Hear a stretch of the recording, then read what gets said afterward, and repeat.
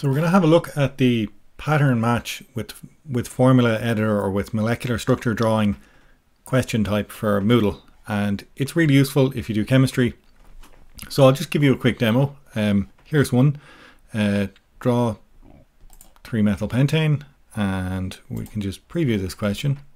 So we have a quick look, and it's basically just that. Give the structure, and it's got a pretty standard molecule editor, so we can draw out 3-methylpentane, and we can click submit and finish, and it will evaluate the answer, and you can assign different marks for different possible answers. So it's not just right or wrong, but we'll get into that in a second.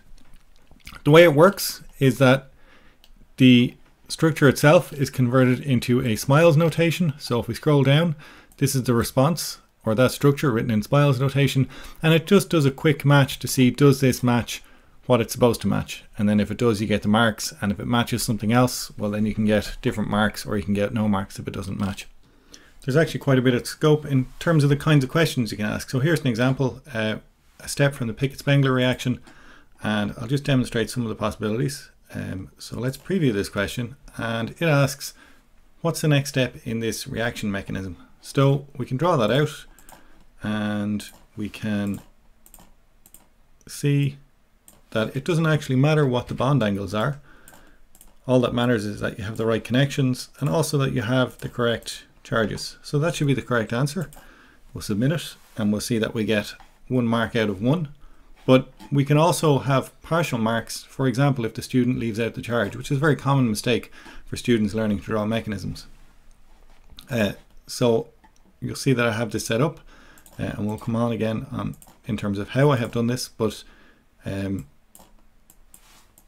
yeah, I have it set up so that if the student leaves out the charge, then they'll get some of the marks, but not all the marks. So that's correct, apart from the fact that this is missing a positive charge. So we'll submit that, and we'll see it's got 1 extra electron compared to what it should have. So partial marks. So how do these questions work? Well, create a new question, and you're looking for pattern match with molecular editor, and we're going to add it in, and we'll start off with a test. Draw butane. So when you do this, you can draw out your question, you can copy and paste images of molecules in there if you want to give them or whatever you want into the question, but the answer is done by matching to a particular thing. So you have to basically put in what you want the molecule to be, and you have to put it in smiles notation. So in this case, we're going to say match, and then butane is easy, so match space open bracket and then your smiles string, and your smile string is just going to be 1, 2, 3, 4 carbons in a row, and that's all there is to it. And then you have to give that 100%. So one of the answers has to have a grade of 100%. If they get an answer wrong, or if there's another answer, then you can, for any other answer, which is the last option down here, you can have as many alternatives as you want, or certainly I've never run out of alternatives.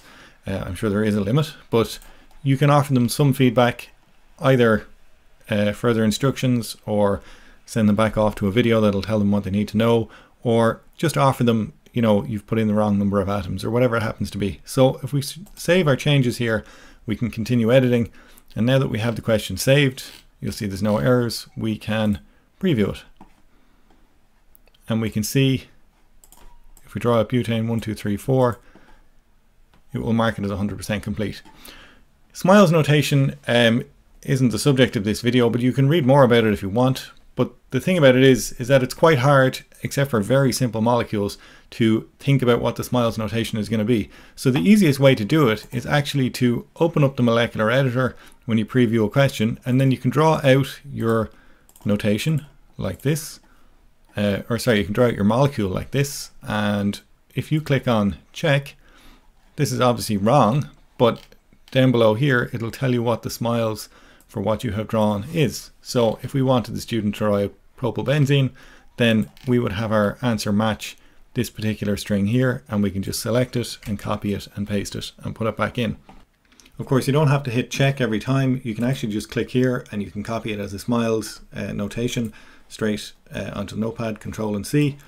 You can also copy it as a SVG, so an image file, so you can copy that and you can paste that into your question. So it's, you know, useful rather than open ChemDraw or whatever you have, or if you don't have access to ChemDraw, you can draw out your molecules this way and convert them straight into pictures either. So there are some slight added complications. If we take this molecule here, for example, and we check it, we'll see that the SMILES notation, if we scroll down, has a whole bunch of brackets and other bits and pieces in it.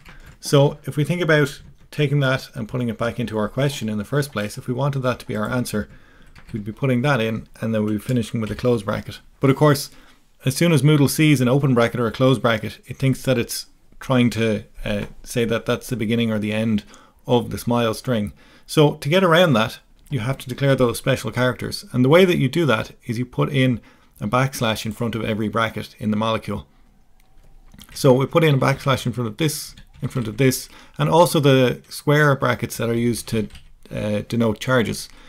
There's one other thing that you have to put a backslash in front of, which is here we can see that the backslash and the forward slash are being used to indicate the stereochemistry of this double bond. Well, if the backslash is indicating a special character, you have to put one in to indicate that the next backslash is actually a character that's meant to be there. So now if we put this in and we click save, we'll see that it happily stores that string and there are no issues, and that's going to match back to the molecule that I just showed you. What happens if you don't put in those slashes? Well, if we just take out one by way of example and we click save and continue editing, we'll see that this returns and it says the first correct answer has to be a SMILE string with no wildcards or anything else in it. That's really not particularly helpful. If you're having trouble doing that, first just check that all the backslashes you think are in there should be in there. But also then sometimes if you put in a simple correct answer into the first one and then you start editing it in the second one, it will give you an indication of where the bracket is missing. So say we delete this out of there and we save this now. Obviously I corrected the first one, but the second one has the error, and it tells you where the missing bracket is, because it shows you that it was okay until you got to here, and then you were missing, you know, the next bracket is missing its forward slash. So that's just a tip in terms of it won't actually give you feedback on the first answer in terms of what's wrong with the SMILES, but it will for the second one. Once you have that done, then you can draw any sort of complexity of question that you like, really.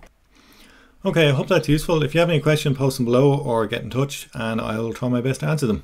That's all for now. Bye.